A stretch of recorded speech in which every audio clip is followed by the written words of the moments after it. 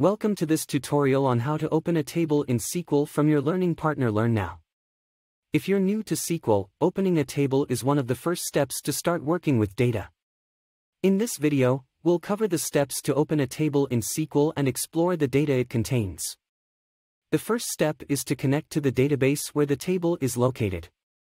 In most cases, you'll need to use a SQL client or an integrated development environment, ID, such as MySQL Workbench or Microsoft SQL Server Management Studio. Once you've connected to the database, you should be able to see a list of databases and tables. Select Table. Then right-click. Now click on Design. Now we will add column. Column name department code. Data type. Varchar, 50. Adding another column.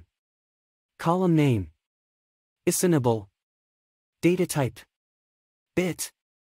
Now we will add one last column. Column name. Creation date. Data type. Date time.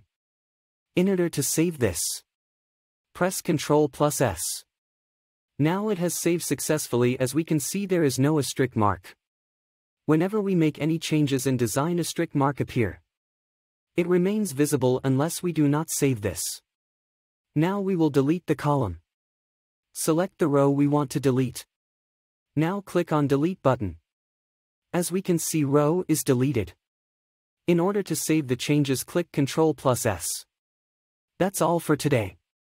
I hope you have learned how to add and delete column in existing table in SQL today. Thanks for watching. I'll see you again in next video. Do subscribe to keep learning from LearnNow.